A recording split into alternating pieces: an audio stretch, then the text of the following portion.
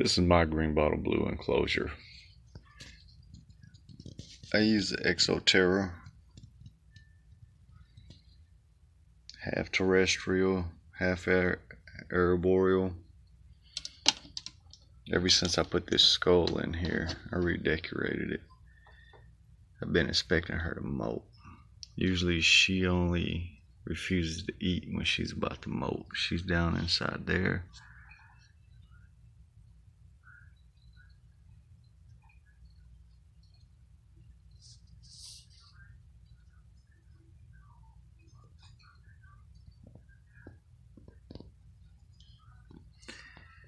I believe she's fixing to molt. She hasn't really got a chance to do much whelping. She found this skull and trapped herself inside of it.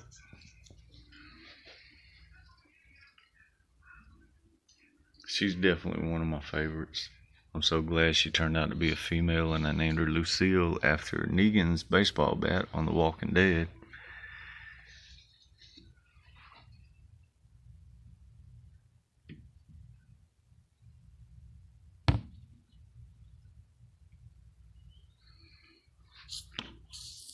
I might be able to get her to come out though.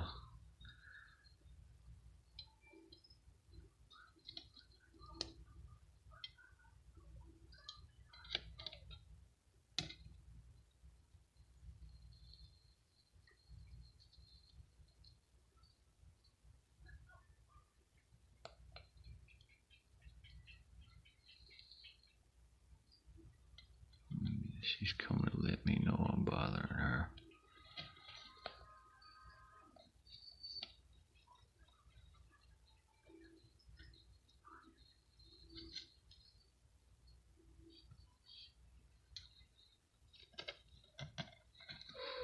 I like to keep this eye open so I can tell if she's molted. I like to pull them pretty quick.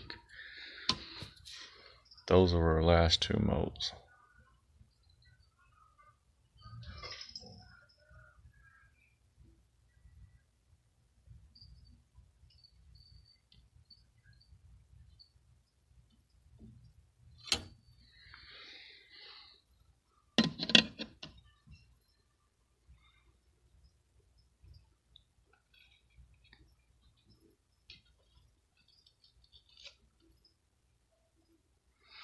And yes, I use a little bit of mixture of vermiculite.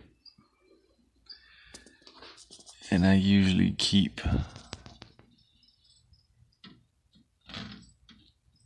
around 50. Looks like I need to add just a little bit more moisture to it.